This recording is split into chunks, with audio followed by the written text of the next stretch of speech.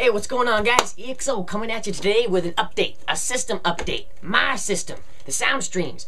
Man, I've been getting some messages about people wondering what's going on with my install.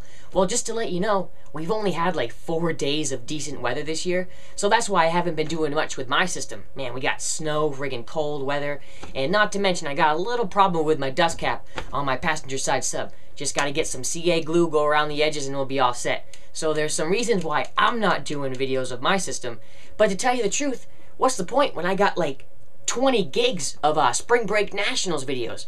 And when I'm meeting all these people, you know, they see me with my camera and stuff, you know, they're like, oh man, he's making a YouTube video. Exactly. So I'm going to post them up on YouTube. I can't just keep them all for myself. So if you're one of those people who wants to see more of my system, well, just give me a little bit. I got some stuff to do, then we'll be rolling and clean. But for this video, I'm going to go ahead and give you a brief walkthrough. So I'm going to cut the frame to outside right now and give you guys who don't know much about the system after the Ascendant Audio Mayhem that was sent from Steve, just give you guys the whole full rundown and information and stuff like that. And for those of you who already know what's in my system, well, looks like you got something a little special to watch anyways. Alright, this is EXO signing off. We got some more Spring Break Nationals videos today. So, alright, talk to you guys later. Let's go outside and check out that system, shall we? Alright, let's do this. EXO's van coming at ya. We're going to start from the front, work our way up. Start from the back and work our way up. DC power alternators, Soundstream. Oh yeah. Alright. Let's open this right up. You're going to notice something a little funky with my end caps on my amplifiers, especially the left one. That's just because I was doing a little bit of tuning, so don't mind that. The crossovers and stuff are located underneath those caps, so I had to do what I had to do. Got the Y splitters. These are two TX1 2600Ds from Soundstream, obviously. I'm running at actually 4 ohms with box rise. They're wired up to 1 ohm, but when I start to play music and stuff, I rise incredibly. Here's the rotary fan that I made with the 2 PC fans, and also that little Walmart gadget I got for like $5. And let me just give you guys a rundown on why I said 4 ohms here. Just 1 second here. Okay. The things with subwoofers and boxes and stuff is that when it's all said and done, your impedance isn't exactly what it says when you start to play your music and when you start to do tones and stuff. It actually rises. That's why you hear this term thrown around called box rise. It's very important. So me and my buddy clamped this stuff, so that's why I know I'm only getting 1,000 watts per sub right now. I'm running these things at freaking 4 ohms with box rise. Damn. Alright, so once I get 2 more amplifiers, I'll be able to drop that impedance wicked low and then finally get some damn power out of them. Those right there are fuses, 250 amp fuses. Obviously there's 2 of them. And then working our way down with the 0 gauge, we got at the moment, just 6. There's a little spacer here because I took out some to release some of the weight this winter. Half-inch copper bus bars all the way around, sitting pretty.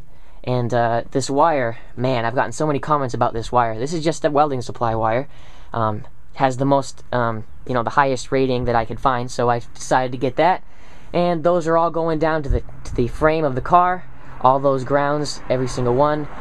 Then there's also 2 more on this side going to the frame of the car, so there's a very solid connection. And that's pretty much all for the back. Again, I'm running about 1 ohms before rise and about 4 ohms after box rise.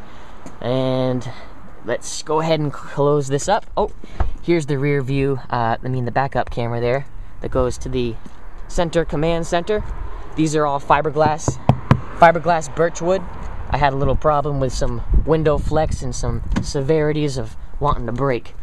Then we got the Soundstream XXX. Oh boy, 2 of them actually. 2 XXX 18's coming in real good. They sound amazing. I really enjoy the box that was built. This is Dave the Box Guy. I painted it. Dave the Box Guy construction, really great. And then coming into the, excuse me, I'm a little shaky here. Coming into the center. Coming into the center, we have 2 voltmeters. You can get these on eBay for like $5. I'll make a little video about that. Got the switches for, obviously, the backup camera. The voltmeter switch right here. It broke off because they're cheap Walmart things. Amplifier, which also turns on the BX-15.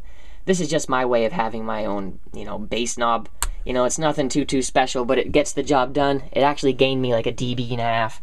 And, oh, let's look at the roof. We're going to get some AudioTechnix sound deadener on there. That's another one of my sponsors. Good guy over there. He's hooked me up with 50 squares. So I'm going to get the roof and the doors done. And so yeah, there's the subs box, there's the PCS 5 1/4 in the center command center, looking pretty good. I just wanted something to down there, so when I open my doors I can hear it, so like the sound comes out here, so it's not so muffled. Let's go ahead and pop that and give you guys a look under the hood. All right, this is going to be the Big 3. For those of you who don't know what the Big 3 is, I'll probably put a link to my other video or post another video about how to do it. All right, this is gonna be difficult. I gotta friggin' prop up my hood while holding a camera. Well, maybe I won't. All right, here's my, here's what I'm working with underneath my hood. That's all going to the back. The ground's on that side. And then the positives obviously on there. Negative to engine block, that's what grounds the alternator from the casing. And those are all both just going to the back. And then, obviously, the DC power alternator right there. Very powerful, amazing alternators. You guys gotta check them out if you're looking to get some high power system. And that is pretty much it, you guys. Again, bear with me on doing some demos here. I got some stuff to do before 100% rolling and clean. This is the first day of good weather we've had in a long time. Look at the snow, the remnants of what were. You guys remember my little igloo that was right here? This was actually the entrance of my igloo. So there's a big reason why I haven't been able to be very active with my van. Friggin' Maine. I live in Maine. We got like 6 months of death winter. All right, guys. EXO. Just saying hello, giving you guys an update on the system. All right. I guess I'll talk to you guys later. More Spring Break Nationals videos coming up. We got the Jesus Beats Christian Car Audio Club and some other things you guys might really like. So I'll talk to you later. All right, EXO signing off.